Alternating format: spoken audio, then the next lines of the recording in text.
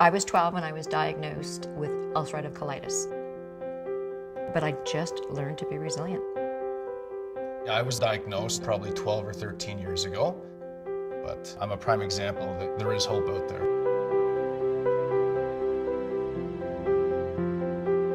Lucie and I have a lot of connections. Our families both cottage together up north, a couple personal interests including hockey, and we've both been diagnosed with Crohn's or UC for many, many years now. And then we got together, we met, and it was the best thing. We were meant to meet, we're soulmates. My buddy. Honestly, it was immediate connection, right? Oh yeah. Yeah, we understood each other.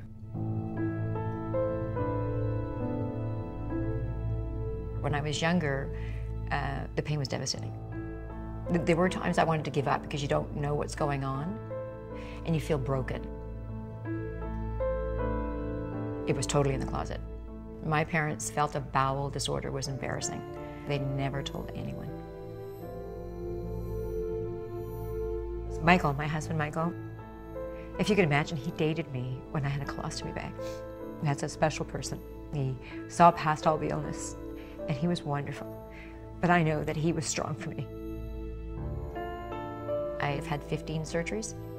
I don't think people understand the fear your spouse goes through. He was totally petrified.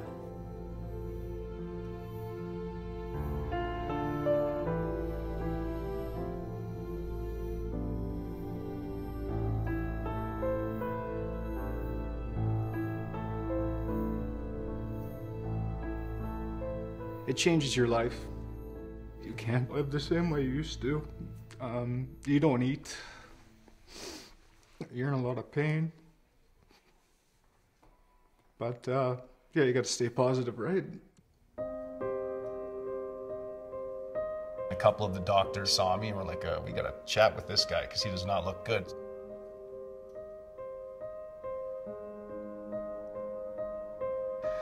Thank God for this event and those doctors.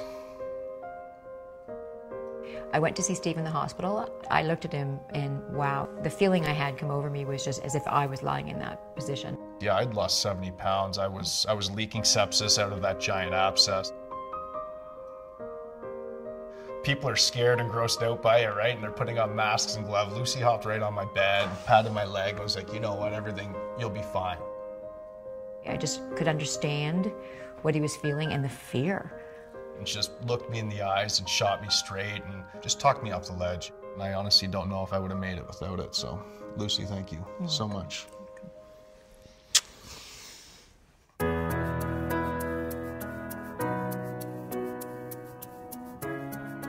I've gotten my entire life back.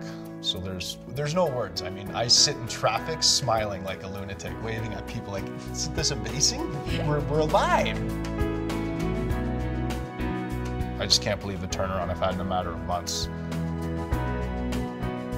In October, we had our son, little Dylan.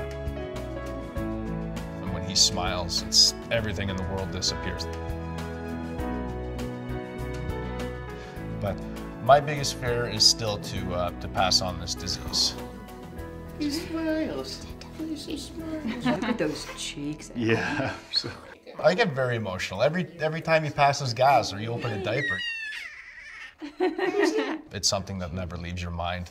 Do a little walk. Ready for the gutsy walk? There's nothing worse than a mom having to watch their child live with this illness, and I hope to God they never have to go through what I did.